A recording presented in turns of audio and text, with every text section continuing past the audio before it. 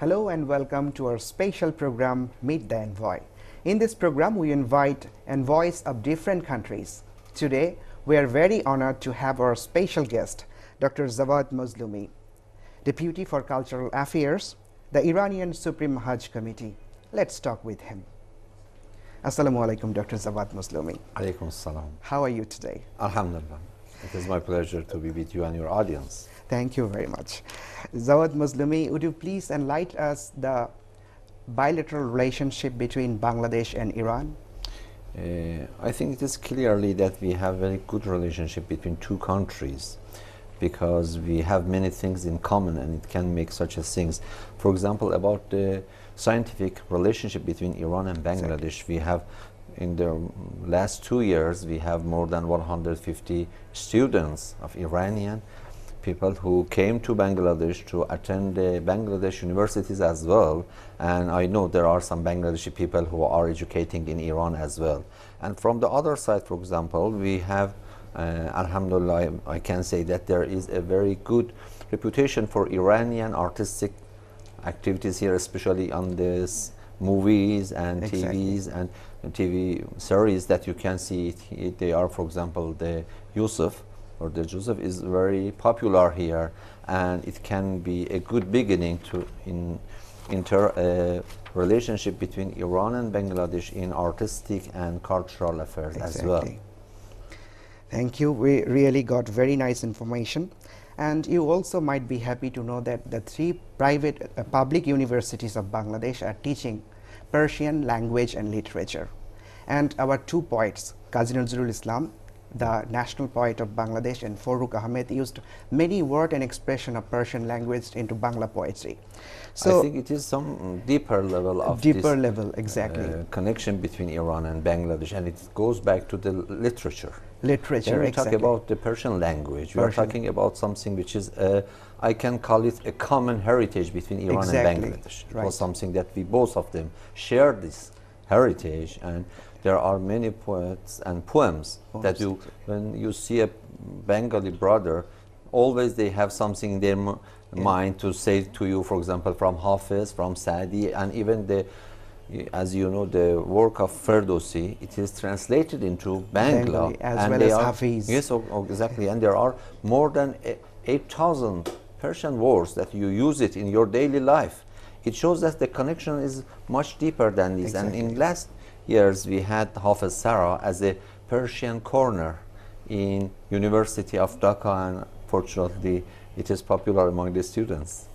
Thank you very much. So the cultural tie based on strong foundation, do you think so? Yeah, I think deeper than the literature, we have something much deeper. It goes to our hearts, and it is that we are, alhamdulillah, having the same religion. We are all Muslims. And we believe as a real Muslim that إِنَّمَا الْمُؤْمِنُونَ إِخْوَةٌ. All believers are brothers. So there is a very strong brotherhood among all Muslims. If we are Muslim, we should believe on it. And it means that we should show our sympathy toward our brothers, that it happens in the family. So it can be the deepest level of connection between Iran and Bangladesh as other countries, Islamic countries as well, and we are proud of it, alhamdulillah. Exactly. And we are really grateful that your supreme leader, Ayatollah Ali Khamenei, who stand beside Bangladesh when the last Rohingya influx began in Bangladesh. And the people of Iran also took to the streets during that influx. So perhaps your government is very keen to extend the all-out supports towards resolving the Rohingya issue?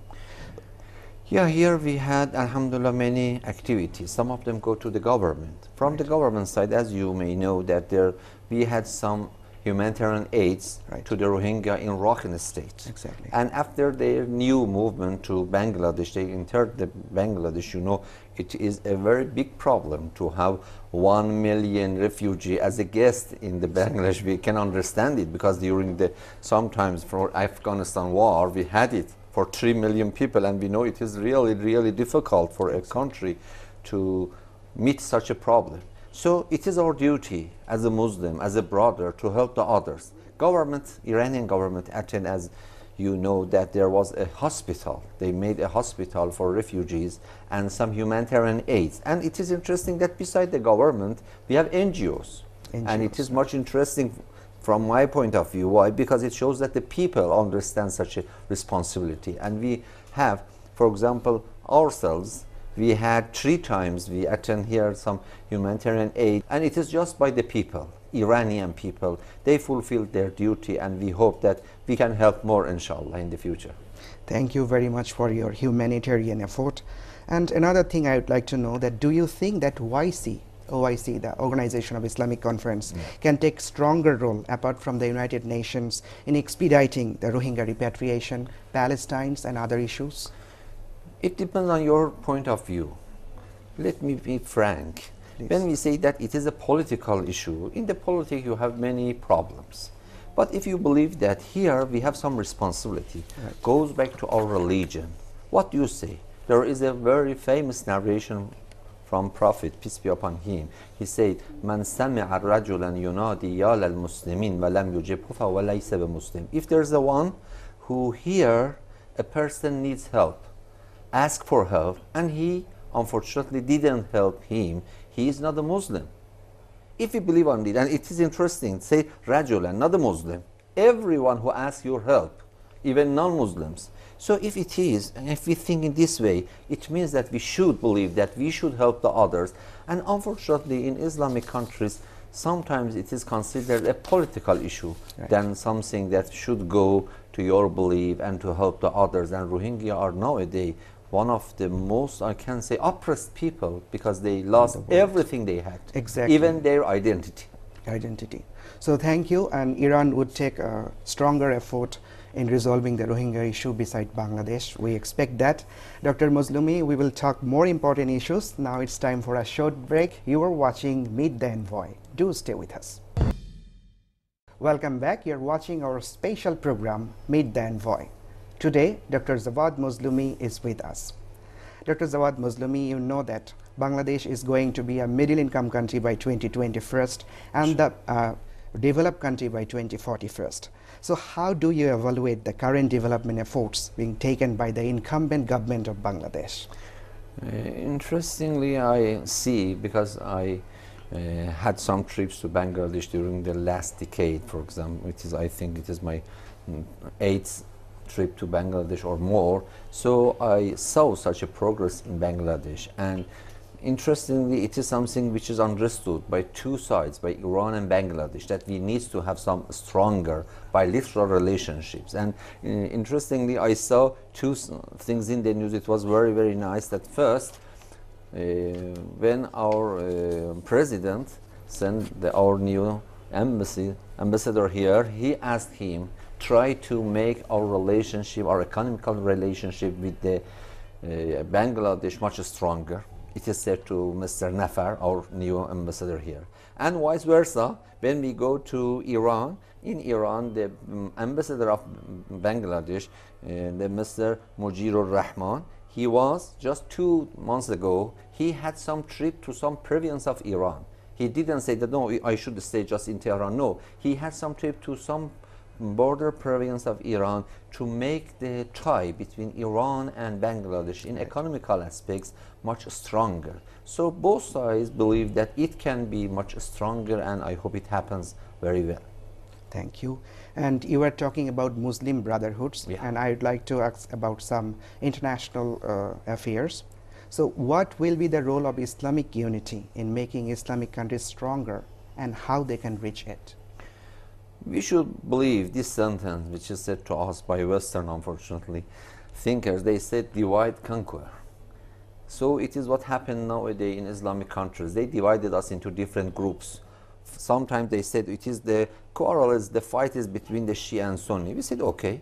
And when we go somehow after, they say, no, it is the problem among the Arab and non-Arab. We say, okay. And when we go much deeper after that, they say even between some Sunni Muslim countries, Arab countries, there are some problems. That's what you saw among the Saudi Arabia and Qatar. Unfortunately, our enemies divided us into different names. There's not important which title they call you, but they tried to divide us into, you are Bangladeshi, your skin color, your these can divided us into different groups. But vice versa, when we go to Islam, Islam said the Muslims are brothers. Not all brothers the same. We have different color skins. Even in a family, some of them are taller, some of them are thicker, some of them are thin. They differ. But the differences doesn't mean that we are separated. We are like the fingers of one hand. When we are facing our enemy, all of us will be one fist. But when we are with each other, we try to help each other. If all of my fingers were the same, I cannot take anything because it has some different angles to help me. And it is why we can see. And in Holy Quran it is said that we made you into different groups, different tribes, different colors. Why? To be known. Because we are not the products of a company. So if what was from one factory, we cannot find each other. It is why we need to believe that this brotherhood can help us to progress, not to make, unfortunately, some quarrel or fights. Thank you. So we know that US has imposed sanctions on Iran. So how Iran is surviving amid US sanctions, and give an idea about how your country's status in terms of trade and economy following the sanction. We should look at the history. As you know, in our war with Saddam Hussein, we had much stronger sanctions than what we have today. There is a problem between United States and European Union. This is some problem. And there are some differences among the belief of the European even and some our neighbor countries. We had good relationships and and even the US sanctions are limited these days. They say, no, it is not just for the Indian, it is not for many countries are allowed to have their relationship with Iran about the oil, for example. So the sanctions are these days too weak to bother us. The second point, and when you go to the sanction, it means if we feel that we will go and make some development by ourselves. We will have some progress, and it was what we happened during the time of the war, and we made many things by our hands, and it can help us. Also, there will be some difficulty, surely, if we are frank about it, that there will be some difficulty, but in the future, near future, these difficulty will make us stronger, because by resistance you will reach better conditions. In Holy Quran it says that there is no fear and sorrow for the people who say Rabbun Allah, our Lord is Almighty Allah, and they were patient for this, and we hope to be such a people in Iran. Right. We know Iran has progressed a lot, and Iran's Islamic Revolution is going to enter its 40 years. So what is the achievement during this period? Alhamdulillah, we had many things. One of them was our achievement and progress in the scientific. As you know, in some courses and some fields, Iran is one of the fifth or one of the 10th countries. For example, when we go to the satellite, when we go to the nanotechnology, when we go to the even flying the airplanes, we are reached here, and alhamdulillah it is something clear. The second point, that we feel much deeper thing, and it is our independence. We reach something that we decide about ourselves. We think the future are in our hands. But when you go, unfortunately, at the time of Shah, everything is in the hands of others. United States will decide who will be the king, who will be it is not acceptable. When we believe on our independence, and alhamdulillah we reached self-confidence, we can make much better conditions.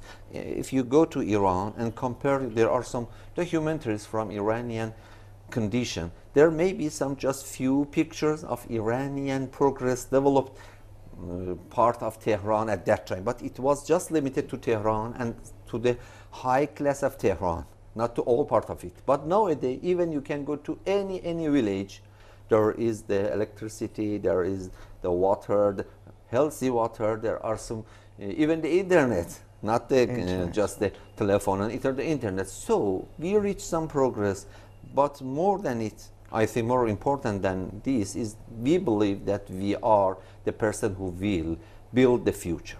Thank you. We're at the very end of the program. So do you like to talk any other topic which we have missed today? No, I should thanks you, and I think it is important that we believe according to our belief, according to our culture, we can change the future. Unfortunately, in some countries, on some people, we are looking at the other's hands. Right. And it is impossible because they won't offer you what you need. Always we should believe that we can, and after that we will get that point, inshallah, very soon and very, inshallah, easy. Thank you very much for giving your valuable time. Viewers, our valuable guest, Dr. Zawad Muslumi, Deputy for Cultural Affairs, the Iranian Supreme Hajj Committee, was with us. Keep watching DBC News.